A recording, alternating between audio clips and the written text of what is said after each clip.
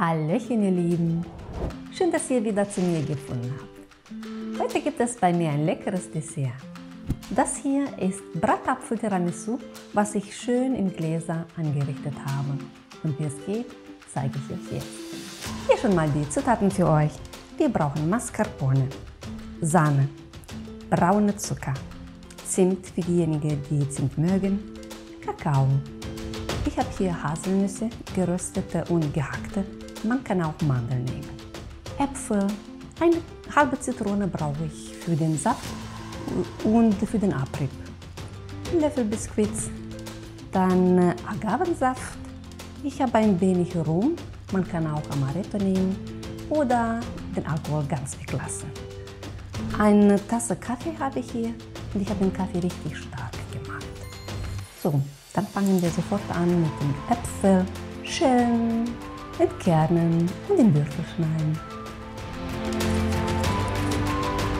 Ach übrigens, ich bin ein Äpfel-Junkie. Ich esse 5-6 Äpfel pro Tag.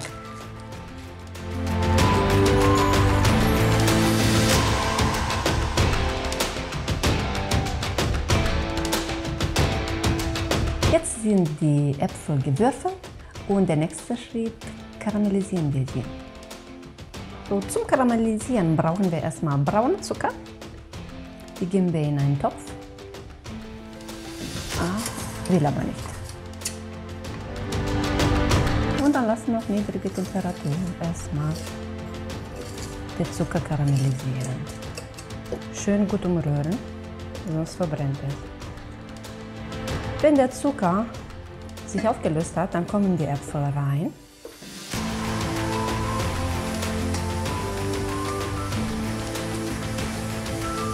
Jetzt gebe ich noch ein wenig Zimt zu den Äpfeln rein.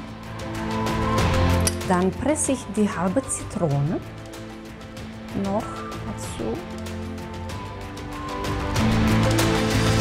Gut vermengen.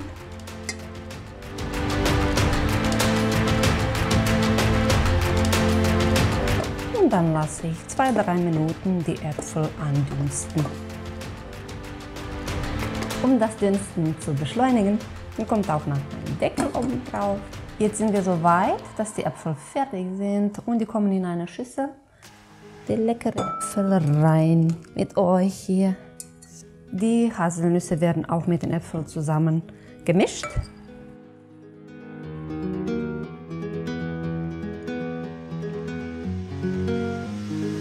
Ich habe mich jetzt mit dem Mixer bewaffnet und die Sahne wird jetzt cremig geschlagen, nicht steif, cremig.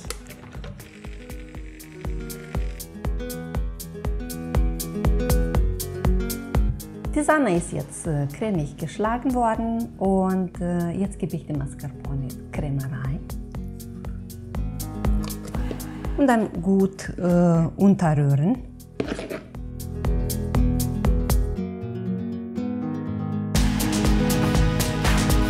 Die Mascarpone und die Sahne haben jetzt eine super schöne cremige Masse gegeben und ich gebe noch etwa 2 Esslöffel Agaven Saft dazu. Jetzt nehme ich den Abrieb von der Zitrone, dann kommt auch da rein.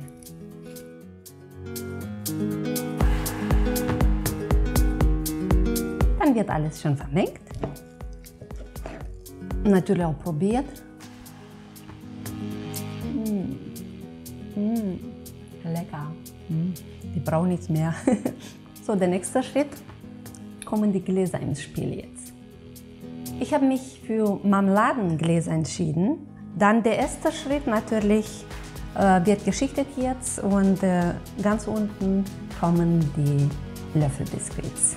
Dafür brauchen wir erstmal den Kaffee fertig machen. Das heißt, ich gebe den Rum zu dem Kaffee. Da wird umgerührt. Dann halbiere ich die Biskuits, dass sie dann besser in ein Glas passen. So, einmal kurz rein, hopp, in dem Glas. Schön platzieren.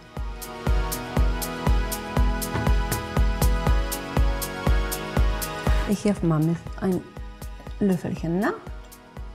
Dann als nächstes, die nächste Schicht, geben wir die Äpfel rein.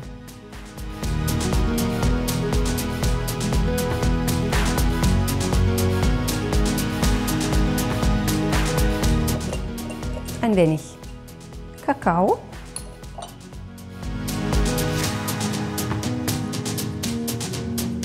Und dann die Mascarpone-Masse.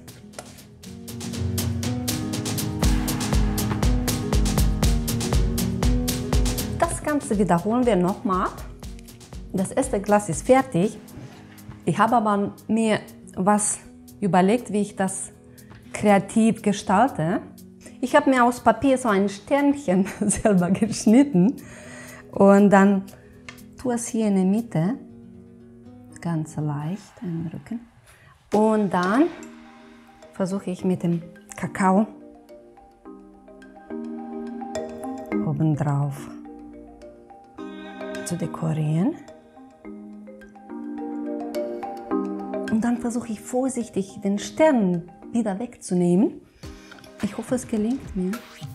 Muss also richtig.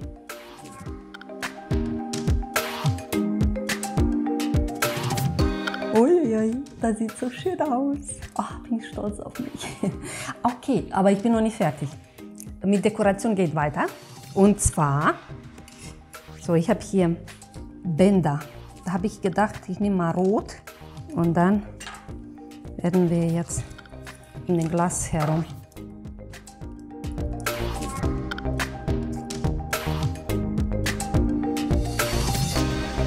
So, ihr Lieben, ich habe das jetzt mit dem Sternchen, mit dem Weihnachtsdeko hier so schön gemacht.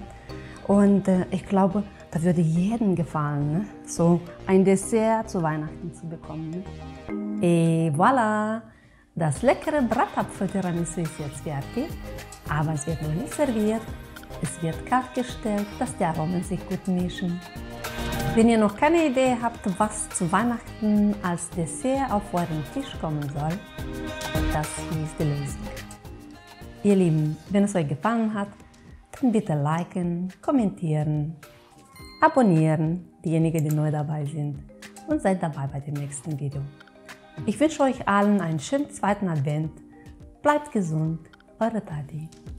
Tschüssi.